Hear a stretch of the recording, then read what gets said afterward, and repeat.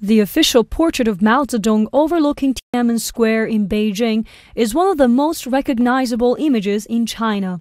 But who's the artist behind the painting? I started working as a painter when I was 18 years old at the Beijing Fine Arts Company. That's where I began to learn to paint large-scale portraits like Chairman Mao and other leaders. I think it was fate that my bosses chose me. I'm lucky to have this job and lucky to be able to say that I am the official portrait painter of Chairman Mao. To this day, Ge holds the post, the fourth to do so since 1949. He has painted Mao for more than 35 years. In 1977, at age 24, Ge's first portrait was hung at Tiananmen a year after Chairman Mao's death. When I took the job, Chairman Mao had just died. It was so stressful when I painted my first Mao painting, but I tried my best.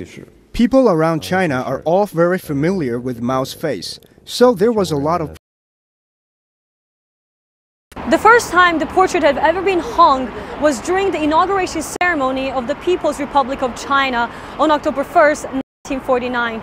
Mao Zedong stood at the balcony of the Tiananmen Gate, where the official portrait of him wearing an octagonal hat and a coarse woolen jacket was displayed. Over the years, the face has aged, appeared grim, taken on a fatherly look, and even shown a faint smile. At some point, the portrait became more realistic and less stylized. Throughout the years, there have been several versions of Mao's portrait. The government changes the portrait according to different circumstances and political needs. There was a period where the painting of Mao only showed one ear. It was a nice portrait, but we were afraid people would feel uncomfortable seeing Mao like that, so we had to modify it.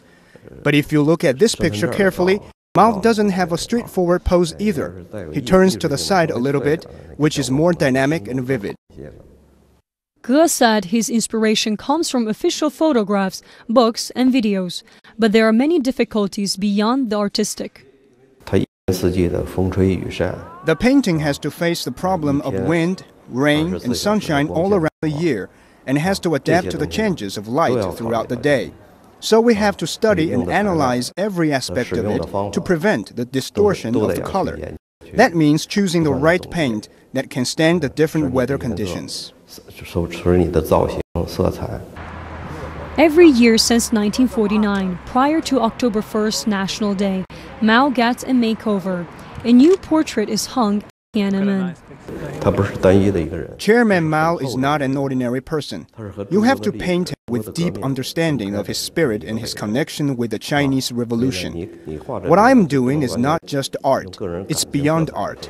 The significance of this portrait carries the same weight as our national flag and emblem. Every year, I try to make the painting better. This journey has been and will always be my most important artistic creation.